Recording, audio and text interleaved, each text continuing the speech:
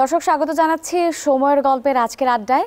আজকের আড্ডাটা স্পেশাল কারণ আজকে আমাদের সঙ্গে আছে এক ঝাঁক কচিকাচার মেলা বলবো নাকি ট্যালেন্ট বলবো, জিনিয়াস বলবো, আসলে এটা আপনারাই বুঝতে পারবেন। আজকে আমাদের সঙ্গে আছে ডিপিএস স্কুলের এক ঝাঁক ট্যালেন্ট।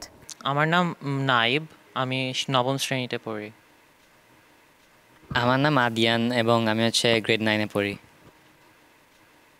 আমার নাম পরীক্ষিত, আমিও গ্রেড 9-এ পড়ি। আবরাইসান ক্লাস 9।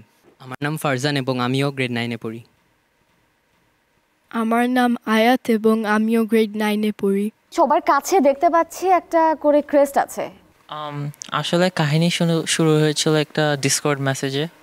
আমার বন্ধু ফারজান আমাকে মেসেজ পাঠিয়েছিল, আদিয়ানকে পাঠিয়েছিল, আয়াতকে পাঠিয়েছিল, এই তোমরা কি নাসা স্পেস সেটেলমেন্টের কন্টেস্টে অংশগ্রহণ করবা, আমরা সবাই একটা টিম হয়ে করতে পারি। একজন বিজ্ঞানের উপর, একজন ডিজাইনিং, আর আরেকজন ডাইমেনশনস, ম্যাথমেটিক্স, এছাড়া বিভিন্ন বায়োলজি ও কেমিস্ট্রি নিয়ে সবগুলোতে মূল উদ্দেশ্য ছিল হচ্ছে একটা যেহেতু বসবাস স্থান বানাতে হবে মানুষদের জন্য, সেজন্য আমাদের সবাই এক্সপার্টিস একসাথে কাজে নিয়ে আর কি বানিয়েছিল।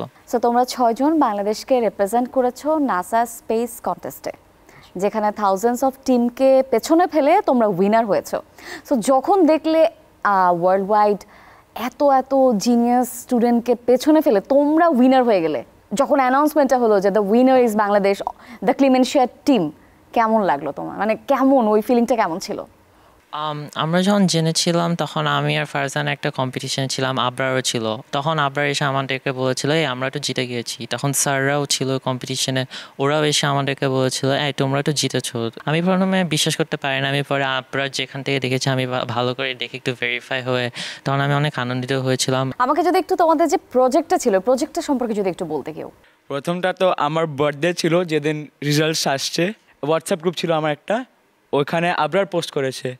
ওই মোমেন্টে আমাকে অনেক ভালো লাগে, like the biggest birthday gift যে if I could ever gate. And coming back to the project, আমার সেকশন ছিল সেন্ট্রিপিটাল ফোর্স। সো আগে আমি ভাবলাম যে how would be maintain gravity on the project. So you focused on the gravity, right? Yes. ওকে।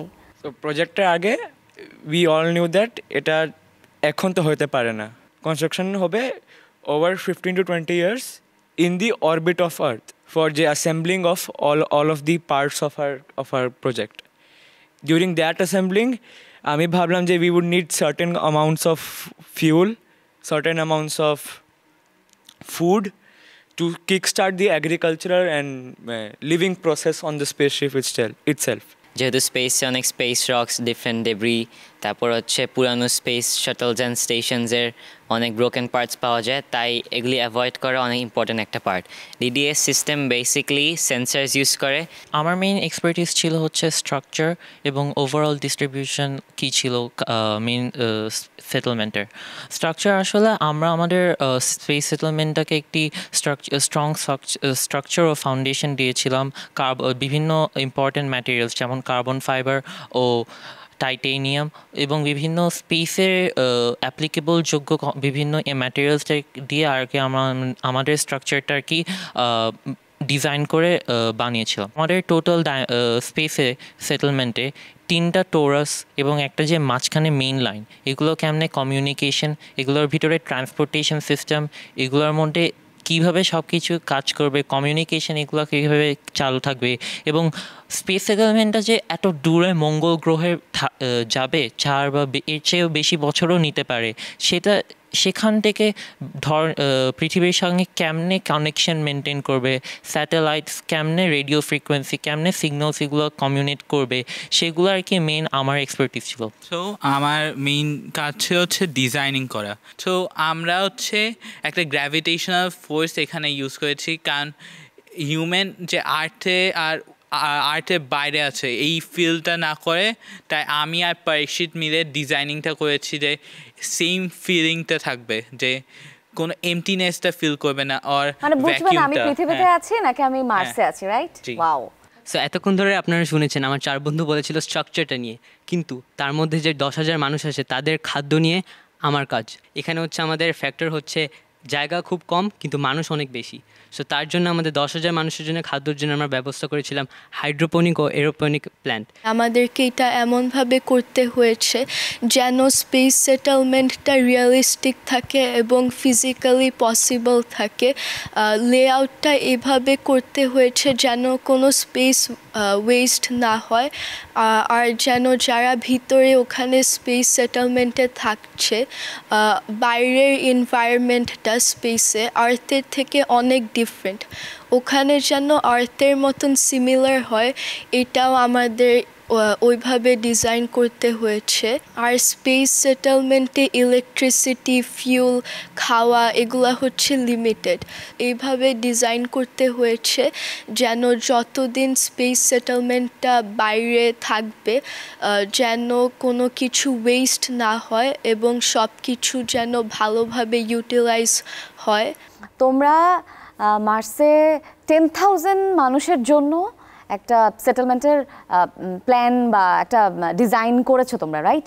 এটা কি আসলে কতটুকু পসিবল হবে বলে তোমরা মনে করছো? মানে কতটুকু, মানে এটার ফিজিবিলিটি নিয়ে আমি একটু জানতে চাচ্ছি।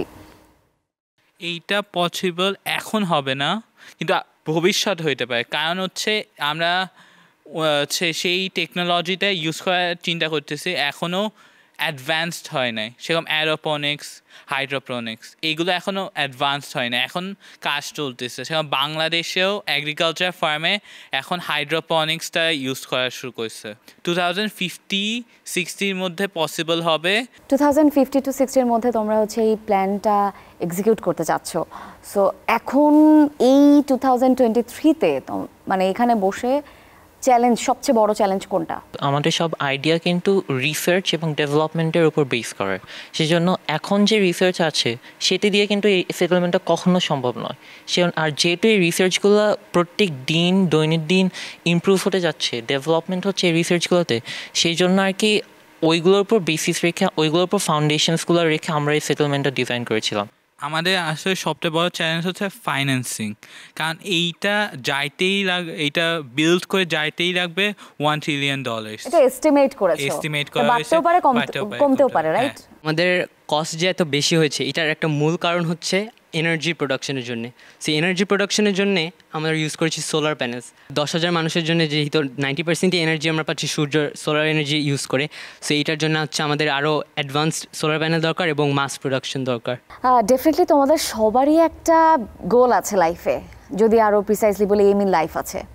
সো নিজেকে কোন জায়গায় দেখতে চাও, মানে কে কি হতে চাও বড় হয়ে?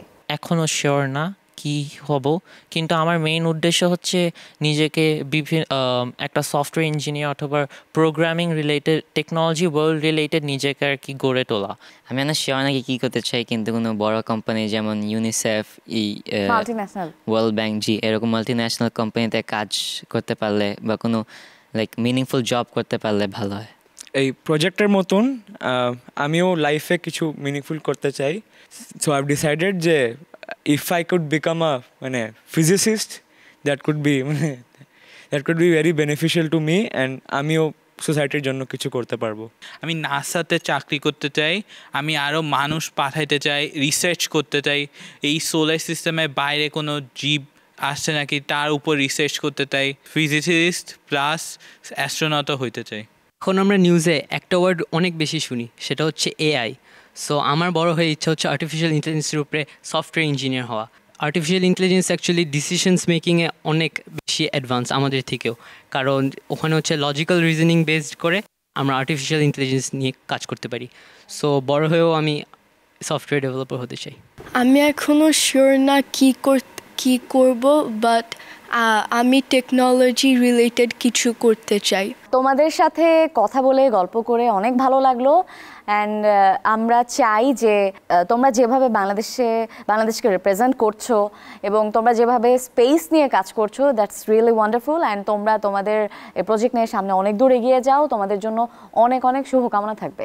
Thank you. Thank you. Okay.